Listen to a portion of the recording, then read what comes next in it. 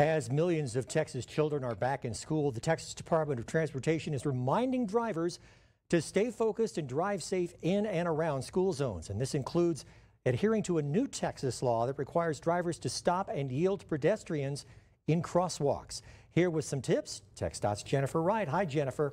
Hi, Mark. It is up to all of us to keep our children safe on their way to and from school. And as you mentioned, I do have some tips. Well, I would imagine you do. First of all, what about drivers who are not parents that are dropping off students?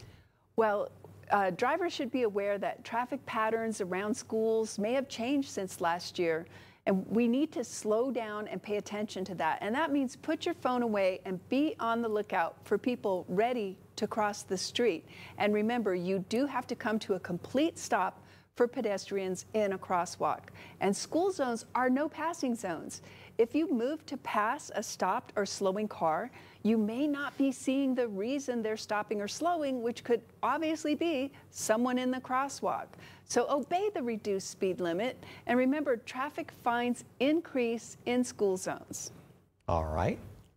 So what about if you're picking up or dropping off kids if you're a driver? Well, that means you're really getting close to the school to pick up or drop off. And so again, be aware, traffic patterns for pickups and drop-offs may have changed since last year.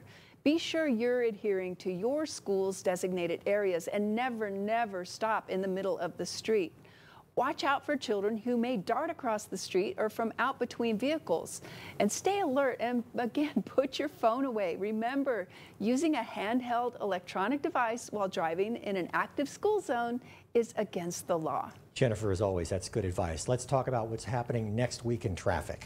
While the I-10 widening west work is mostly happening behind the barriers they set, there will be a lane reduction of both I-10 East and I-10 West from Artcraft to Montoya eastbound and Artcraft to Trade Center westbound during the day, Monday and Tuesday, starting at 9 a.m. to restripe the ramps.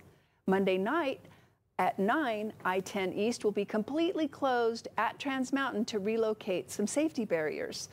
Spall repair will close alternate lanes on I-10 West again overnight Monday through Thursday from Geronimo to Copia, while maintenance will close Loop 375 East and West at Trans Mountain and I-10 Tuesday night, sending you on some pretty long detours.